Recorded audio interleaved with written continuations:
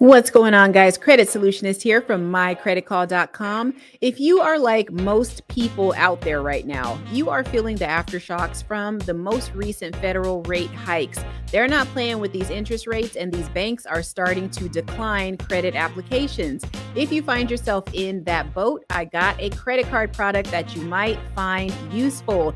We are going to be talking about the First National credit card, and we're going to be talking about both the legacy and the First National Bank Visa credit cards. Now, there are two different products here that they are offering to those of you that are a little credit challenged and just kind of need to get on your feet a little bit. Now, before we get started, y'all already know, if you're new here, welcome. And if you're returning, come on in, take off your shoes, and let me know what you're drinking. You know I got you. Now, this card comes from First National Credit Card Bank, or First National Bank. I don't want you to confuse this name with First National Bank of Omaha. That would be FNBO, two completely different banks. Now, this card is not really a prime credit card, but it is something that you could use to pad your credit report and keep yourself afloat and look credit worthy as time goes on. Now, this company, after I looked them up, they boast of a credit limit that they will give you of anywhere between $350 to $2,500. That already lets us know if you get approved, it's probably not going to be at that $2,500 mark. However, rest assured, you will probably get a guideline increase within 6 months. As a matter of fact, they promise that if you keep your account in good standing by making your payments on time and staying below your credit limit for 6 months, you could get a guideline increase. This also tells us that you probably won't have the best credit line when you first apply, since they start at about $350. Now, just based on the terms alone, I think you would probably be somewhere in the 500 credit score mark to have this card offered to you in the first place. So let's talk about some of the other perks of this card, because after reading about it, to be honest, y'all, it's a basic credit card. There's not too much to it. You kind of just throw it in your wallet or even in the back of the closet and just let it ride. Now, they say that there are no hidden fees and no penalty APR, which is great. You don't typically see that with the subprime credit card, so that's pretty darn good. If you get a letter from First National Card in the mail, you're going to get one of these three offers right here. Now, let's go ahead and look from the top to the bottom here, because typically when there's three different offers, it depends on what your credit worthiness is. So let's take a look at number one, 19.15% APR. Not terrible, but also not the best. So you're going to have an APR for cash advances of 28.15%. And it's also going to vary based on the rate. Now, a good thing here is you don't have an annual fee. You also have a cash advance fee of an additional $10 or 4% of the amount of each cash advance, whichever is greater. Woo, that's not so good, y'all. But you do have a late fee of up to $25. But you will remember, they said that you will not have an APR that adjusts. So typically with credit cards, if you're late, they will raise your interest rate. Offer number two says that we get 29.9 APR. Same for cash advances. So, I mean, that's kind of a benefit, even though that interest rate kind of sucks. So we have 2% for each cash advance.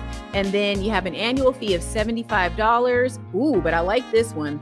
They have a $20 annual fee for every authorized user. At first glance, people are going to be like, what? Why are they charging for an authorized user? What this says to me is that this company probably does report that line to the credit bureaus. Me again, I figured now is as good a time as any to ask for your support. I want to get the Credit Solutionist YouTube channel to 10,000 subscribers this year. Since 2019, I've been letting y'all come in, put your feet on my furniture, and I've been making you drinks. The least you could do is help somebody by telling them about this channel and getting the word out. So share this content, like it, and definitely subscribe if this is your first time here. So if you add your kid, your spouse, your boyfriend, your girlfriend, your friend to your account as an authorized user, they are probably going to be able to help out their credit profile. So this looks like it's bad on the surface, but it's really not, y'all. You got to learn to read between the lines here. Now you're going to have a cash advance fee of 2%, and then same thing with our late penalty of up to $25. Now, let's see here. We're going to be looking at offer number 3. 29.9, still pretty much the same, and no changes for your APR for your cash advances. And you have a $49 annual fee and a $20 annual fee for your card authorized user as well. And same thing with your late fees. So this is probably the middle range card. So I'm not too sure why they consider this offer number 3, but maybe it just doesn't matter as far as how they're listed here. Now, typically between each one of these offers, because some of the fees are higher than the others for annual fees, it really is going to be based on your credit worthiness from what I can see. So honestly speaking, guys, I can't really say that this looks horrible. And I wouldn't say that if you got it in the mail that you should necessarily apply right away. I would just take it maybe right up to that point that the offer is going to expire, and then go ahead and apply, because you never know what might happen from now and then. You know, Chase or Bank of America or Wells Fargo might approve you by then. You never know. But if you are on the market and just need to get something in your wallet and on your credit report, this is probably going to be a card that is right for you. Now, before we end this video here, I want to know from you guys in the comments below which of these cards you think you would actually like, because you're either going to get the Legacy or the First National Bank Visa credit card. Either one looks like it could be okay, to be honest. Now, my credit card wallet is pretty full, so I won't be applying for this.